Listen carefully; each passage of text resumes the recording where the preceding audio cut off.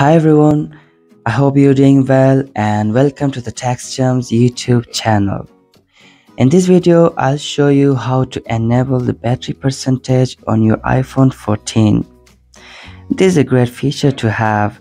By enabling this feature, you can see the battery percentage on the top right corner, right on the battery icon. This will let you know how much battery is left on your phone. So to enable it on your iPhone, first go to the settings app, scroll down and tap on battery, and here on the top you see battery percentage. So to enable it, simply toggle it on, and that's it.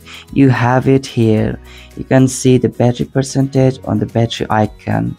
It's 83 here, so your one might be different. And that's it. Good luck and bye bye.